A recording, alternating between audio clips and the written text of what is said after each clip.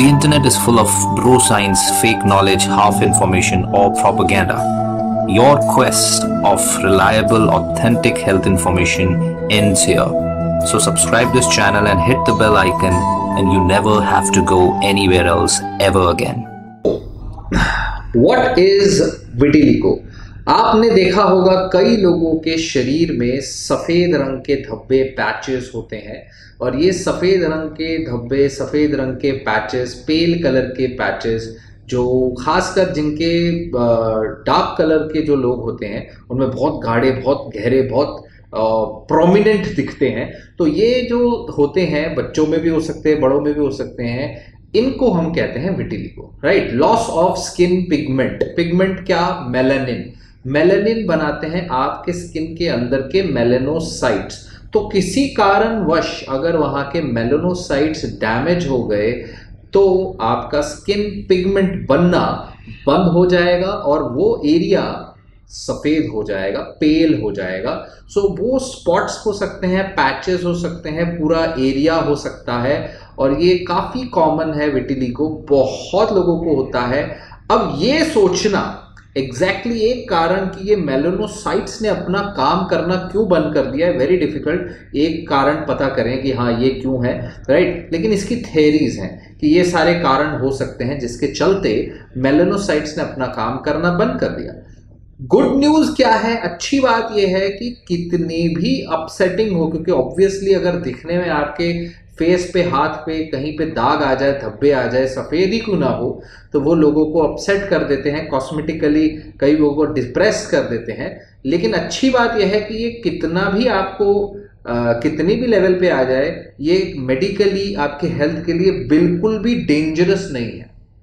ये एक सेफ, मतलब इससे आपको कोई परमानेंट बॉडी के अंदर हार्म नहीं होगा, रहने से कोई एक तरीके का स्किन कैंसर नहीं है, कहीं आगे चल के स्किन कैंसर नहीं होगा, इन्फेक्शन नहीं है, कंटेजियस नहीं है, किसी और को आपके थ्रू नहीं हो जाएगा, और इनफैक्ट आप बिल्कुल हेल्दी हैं जैसे एक दूसरा इंसान, राइट। और कई ऐसे इवन मॉडल्स हो गई हैं आजकल जो विटिलिगो के साथ मॉडलिंग करती हैं, तो that's not a big deal. ये सिर्फ आपके खुद को एक्सेप्ट करने वाली बात है, राइट। अब विटिलिगो हो गया तो क्या कभी बदलेगा नहीं? क्या कभी वो ठीक नहीं होगा? है क्या ये? देखिए, मेलानोसाइट्स आपके स्किन के अंदर डीप होते हैं, अंदर जहां मेलानिन बनता है, और वहां पर मेलानोसाइट्स जो है मेलानिन बनाते हैं, और स्किन का एक पिगमेंट है ब्राउन कलर का पिगमेंट मेलानिन, ये आपको धूप से बचाता है।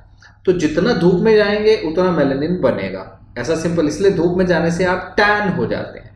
आपका स्किन कलर भी यही डिटरमाइन करता है। हर 28 दिन में जब आपके पूरे शरीर की स्किन रिसाइकल हो जाती है तो उसमें क्या कलर आना है ये आपके जीन्स डिसाइड करते हैं, और मेलानोसाइट उसके हिसाब से एक्टिवेट होते हैं। जो डार्क कलर के लोग होते हैं वो ज्यादा मेलानिन बनाते हैं, जो लाइट कलर के, व्हाइट सफेद लोग होते हैं कम मेलानिन बनाते हैं, और कोई फर्क नहीं है। कई बार ये जो होता है इसमें स्किन के कुछ पार्ट्स, कुछ हिस्से, कुछ हिस्सों के स्किन के सेल्स, कुछ मेलानोसाइट्स मेलानिन बनाना बंद कर देते हैं। अब इसमें क्या होगा, एक छोटा पॉइंट आएगा जिसको हम मैक्यूल बोलते हैं, छोटे हिस्से में, और फिर ये फैल सकता है। ये चीज जो है अलग अलग तरीके से इसको डिफाइन किया जाता है।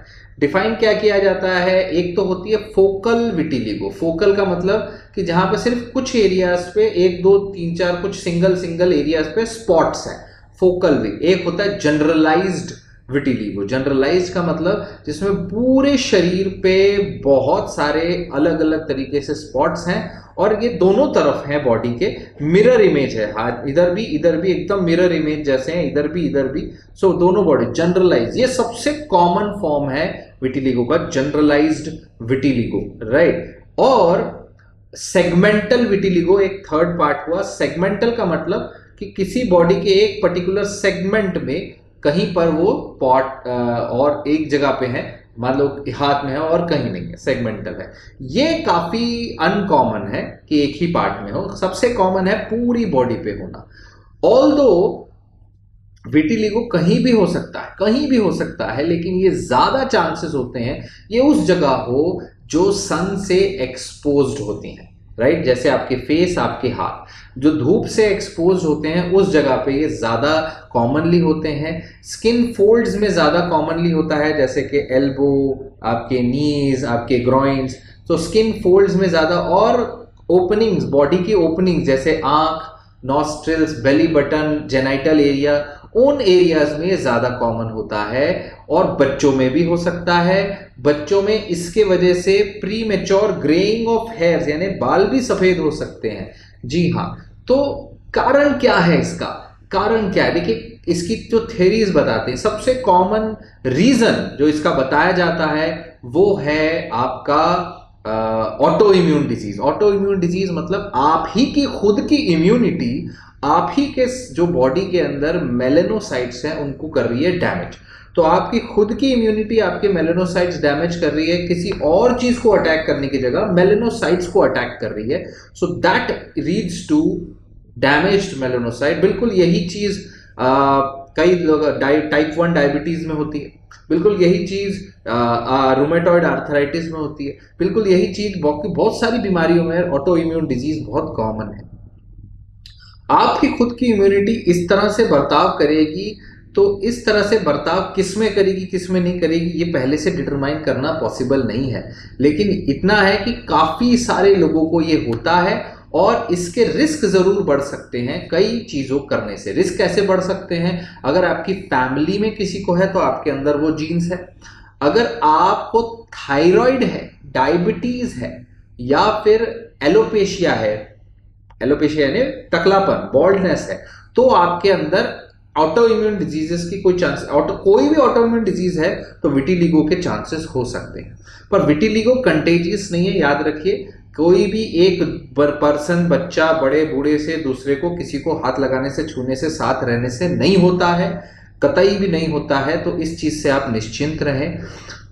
देखने भर से बता सकते हैं कि यहाँ मेलानिन नहीं बन रहा है, जो सीधा सीधा पैच आ गया तो मेलानोसाइट नहीं है, तो वहां पे प्रॉब्लम है, राइट। आप उसको अल्ट्रावायलेट लाइट के अंदर डार्क रूम में देख सकते हैं, तो उससे वो एरिया इल्यूमिनेट हो जाएंगे जहां मेलानिन नहीं है।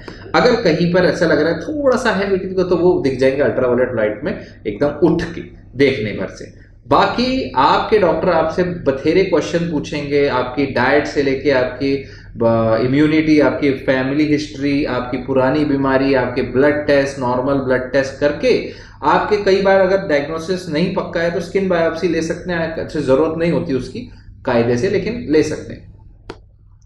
ट्रीटमेंट डिपेंड करता है आपके ऑब्जेक्टिव पे। देखिए, कायदे से ऐसा कोई रामबाण इलाज नहीं है किसी भी पैथी में कि विटिलिगो को पूरी तरह से ठीक कर दें।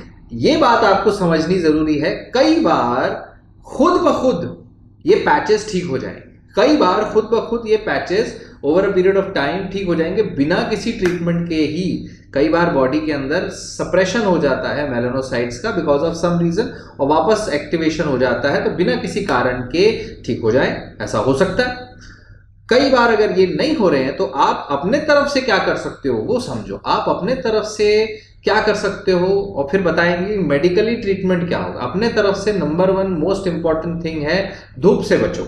आपको सनस्क्रीन लगाना पड़ेगा। जो सनस्क्रीन पहन के आप बाहर जाएं या प्रोटेक्शन पहन के जाए, टोपी पहन के जाए, छाव में जाए, छाता लेके जाए, वेरी वेरी इंपॉर्टेंट, राइट। और कॉस्मेटिक्स में ध्यान देना पड़ेगा। अगर आप कॉस्मेटिक्स ले रहे हैं तो कॉस्मेटिक्स के अंदर जो केमिकल्स होते हैं, कॉस्मेटिक्स के अंदर जो कई बार सस्ती क्वालिटिक्स या नकली कॉस्मेटिक्स आती हैं, उनके वजह से ऐसे रिएक्शंस हो सकते हैं। तो कॉस्मेटिक्स पे अपने ध्यान दीजिए, और जो आप खाते हैं उस पर भी ध्यान दीजिए। कई बार अगर हम नकली प्रोडक्ट्स, नकली ये नकली वो खाए जा रहे हैं तो बॉडी में इस तरीके के ऑटो इम्यून डिजीजेस बढ़ने के चांसेस हो जाते हैं।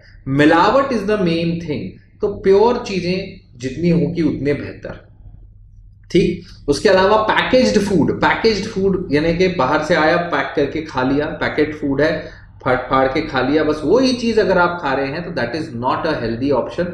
उससे भी इस चीज के रिस्क बढ़ जाते हैं। और डॉक्टर के पास अगर जाएंगे तो वो लोग कई बार स्टीरॉइड क्रीम देते हैं। स्टीरॉइड क्रीम वहां की इम्यून सिस्टम को सप्रेस करती है ताकि आपके वहां पर जो मेलानोसाइट्स है काम करने लगे। स्टीरॉयड क्रीम्स आपको डॉक्टर देंगे। रीपिगमेंटेशंस आ सकते हैं उससे। Photo chemotherapy, ultraviolet light therapy, ये भी एक ऑप्शन है जो आप कर सकते हैं इसके साथ। और साथ में narrow band ultraviolet B therapy भी एक नई थेरेपी आई है जिससे बहुत वाइडली यूज होता है PUFA की जगह, तो इसको भी आप ट्राई कर सकते हैं।